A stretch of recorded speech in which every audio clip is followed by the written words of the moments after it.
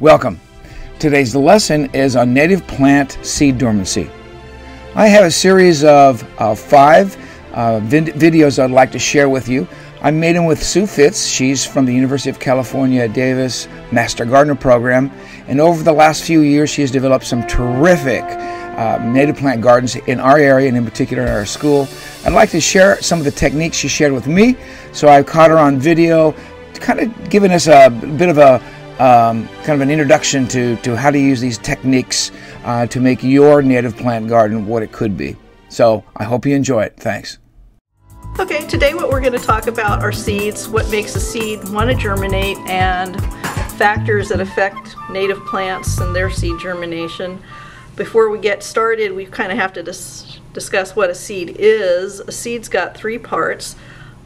There's an outer seed coat, which is a layer around the whole seed that's fairly tough and usually has a structure that makes it hard and less, it's not able to soak up water easily. That kind of protects the seed inside.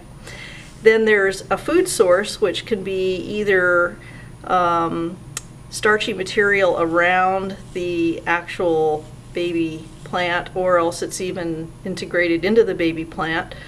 And then last of all, there's the baby plant, which is represented by a very small root and leaves and a miniature stem. And each plant's a little bit different as to how everything gets packed in there. So those are the 3 parts of the seed, and when a seed decides to germinate, what we have to do is that this little miniature plant has to somehow manage to fight its way outside this really tough seed coat. And before it can do that, the situation outside the seed has to be right for the seed to want to germinate. If you think about it, a seed gets ripe on the plant. You don't want the seed germinating on the plant.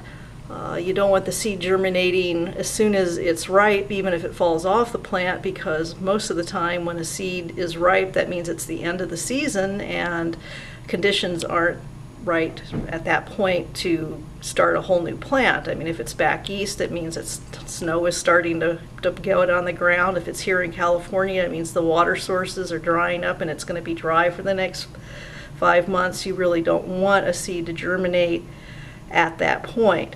So basically the environment has to be just right for a seed to germinate, and the plant has to somehow figure out a way to signal the seed that don't do it now, do it later. So there's all kinds of interesting chemicals that plants introduce into a seed and the seed coat to slow down germination, so that there's a delay, so that the seed doesn't germinate till the next best time for it to start to grow. So the most common types of slowing things down, and slowing things down has got a fancy name. It's called seed dormancy. Dormant because the seed's not actively growing or trying to grow.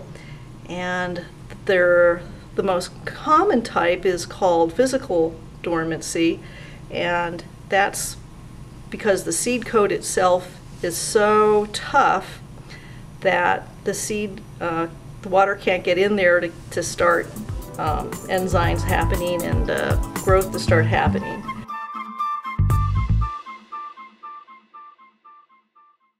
Like this video, please hit the like button, and if you'd like to see more of these, please subscribe. So click the subscribe button.